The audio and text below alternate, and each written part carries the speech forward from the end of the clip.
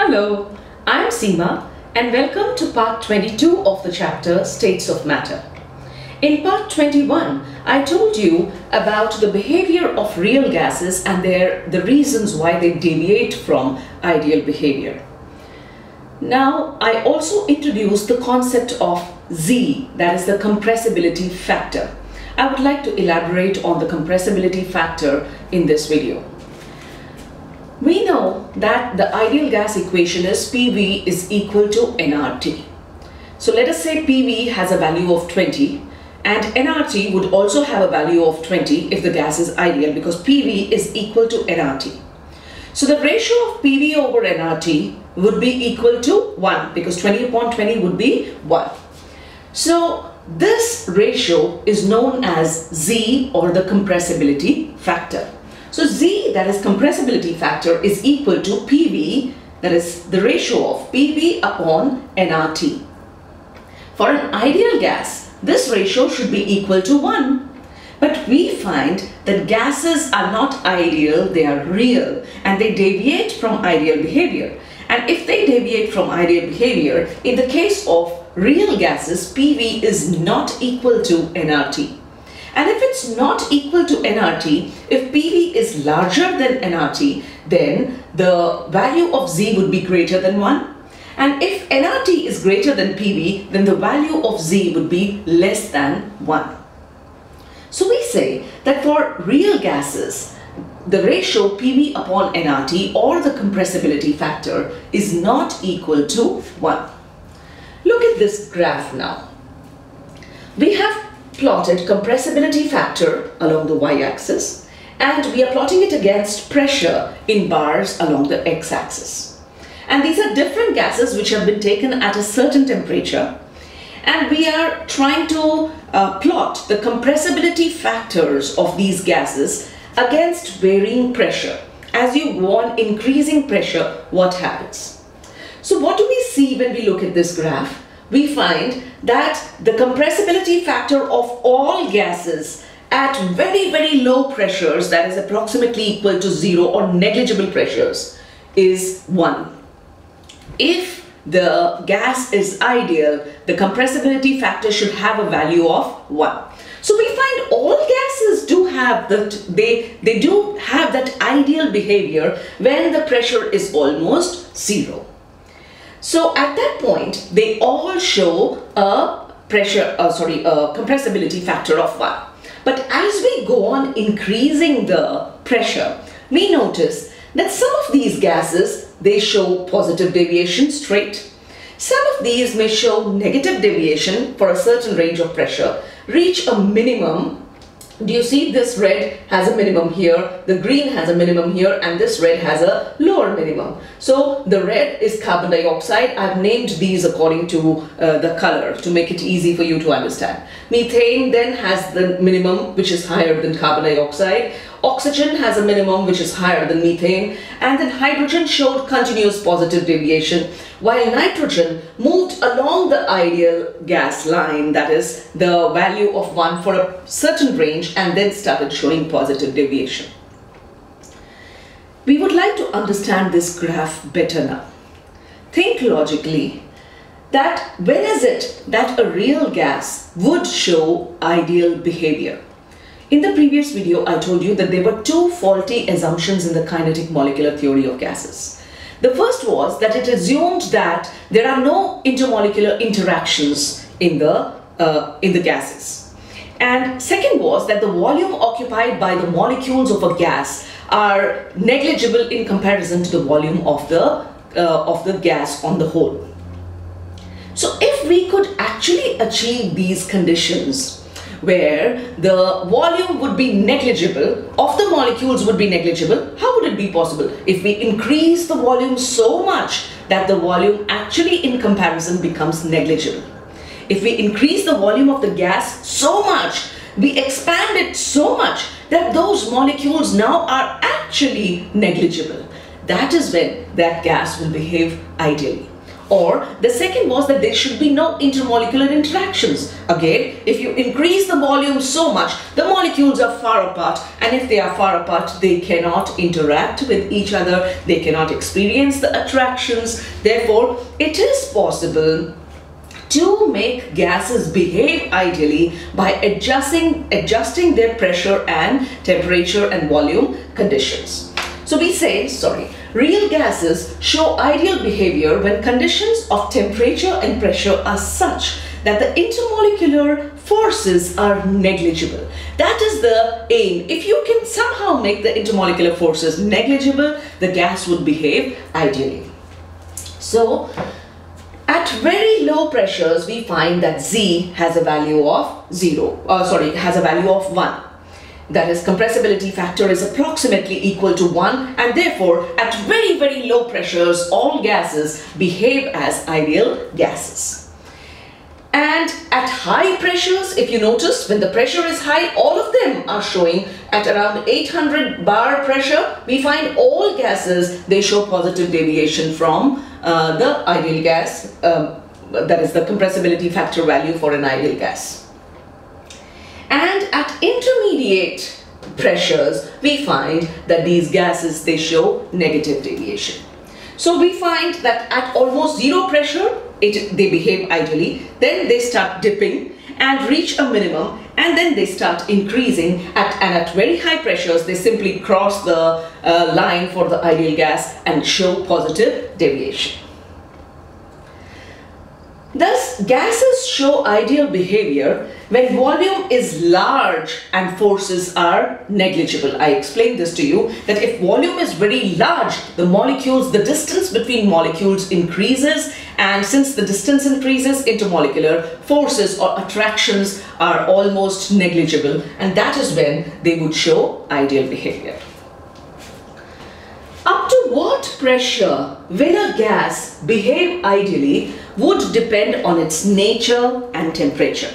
Now, there are two things that decide whether a gas would behave ideally over a certain range of pressure, or up to what pressure. Did you notice that nitrogen, I told you that all these curves were plotted at a certain temperature, but the gases that were taken at that temperature were different.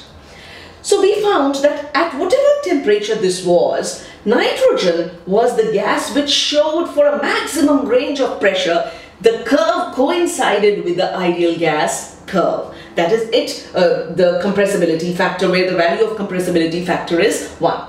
So nitrogen, for an appreciable range of pressure till almost, let us say, 100 bar pressure, it showed ideal behavior over a range of pressure at that temperature.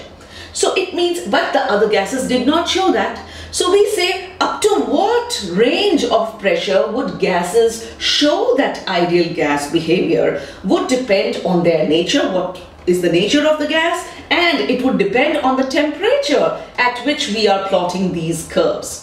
It is possible to change the temperature and find that instead of nitrogen, it is hydrogen which is showing a greater range of pressure where it shows ideal gas behavior. It is possible for each gas that temperature would be different. Now, this temperature at which a particular gas shows ideal gas behavior for an appreciable range of pressure is known as the Boyle point or the Boyle temperature. So what do you understand from this? That there is a certain temperature, just like you have boiling points and melting points for liquids. Similarly, for gases, this is a fixed temperature at which the gas will show ideal behavior for an appreciable range of pressure. That is, for a little while, it will keep coinciding from 0. As you keep increasing the pressure, it would coincide with the ideal gas value of Z, that is 1. The compressibility factor value of 1. So we say the temperature at which real gas obeys ideal gas law over an appreciable range of pressure is called Boyle point or Boyle temperature. It's called Boyle point or Boyle temperature. Above the Boyle point, gases show Z to be less than 1. And below they show negative deviation. I would like to bring your attention back to this. If you are plotting the curve at the boiling point, above the boil point of a gas, if you're plotting a curve above the boil point, the gas would show positive deviation, which we observed in the case of hydrogen, right? In the case of hydrogen, the boil point of hydrogen is less than whatever the temperature we had taken. I'm not going into the specific values of the boil point here. You just need to understand, because hydrogen right from the beginning showed positive deviation. So if the boil point is less than, or you are carrying out the readings at a temperature higher than the boil point, then the gas would show positive deviation throughout. It would not coincide with the ideal gas value for an appreciable range of pressure. Right from the beginning, it will show positive deviation. But if you are carrying out the readings at temperatures which are below the boil point of a certain gas, here we find that we are carrying out these readings at the boil point of nitrogen, because that is the gas which showed the value of 1 for an appreciable range of pressure. But these three gases, that is oxygen, methane and carbon dioxide, for these the boil point was greater than the value at which we were calculating these, at which we were plotting these curves.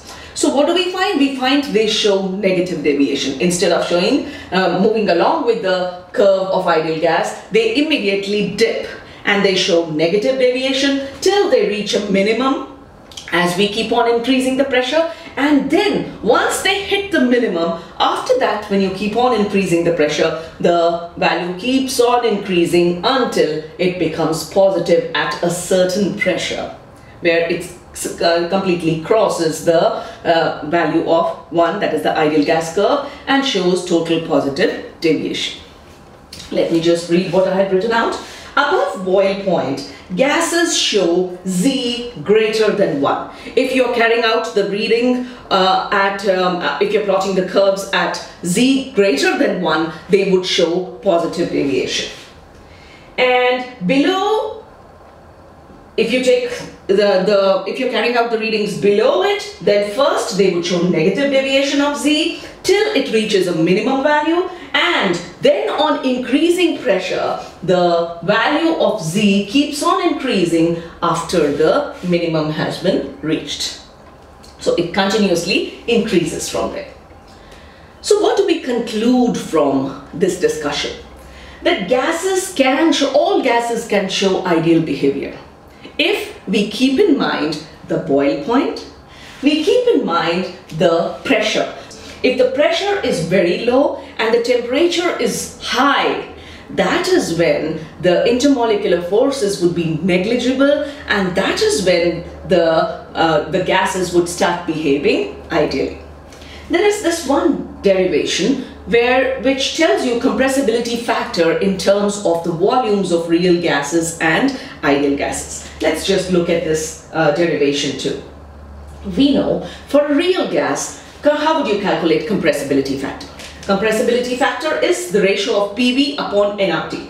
Since we are taking a real gas, PV, V would be V real, that is volume of the real gas. So let us write PV real, the volume of the real gas, upon nRT is the compressibility factor of a real gas. We know the ideal gas equation is PV is equal to nRT. Here, when we talk of V, we are talking of V ideal, that is the volume of the ideal gas. So PV is equal to nRT when the volume is ideal. The volume is that of an ideal gas. So you remember I told you about the volume correction in the previous video. I would request you to move back to the previous video if you do not remember and watch it to understand this. That the volume of an ideal gas is different from the volume of a real gas. So V ideal, the volume of the ideal gas is PV would be equal to nRT. So V ideal from this would be equal to nRT, take P down here. So it would be equal to nRT upon P. Now look at this equation. We have keep V real on one side, you have P upon nRT. And what is V ideal? V ideal is the inverse of this. It is nRT upon P. So we can substitute this value into this equation. And what do we get? When you substitute it in this equation, we get Z would be equal to V real remains as such and nRT upon P. So that becomes V ideal. So what do we see from this? That compressibility factor is actually a ratio of the volumes of the real gas to the volume if the gas was ideal. So compressibility factor can be reported in terms of the volumes of the real gas and if the same gas was ideal. So we say Z can be defined as the ratio of actual molar volume of a gas to its volume if it were ideal. So this was about compressibility factor. In the next video, I'll be telling you about liquefaction of gases. If you found this video helpful, please give it a thumbs up, subscribe to my channel, recommend it to your friends, and please keep returning for more videos in chemistry. Thank you for watching. Bye-bye.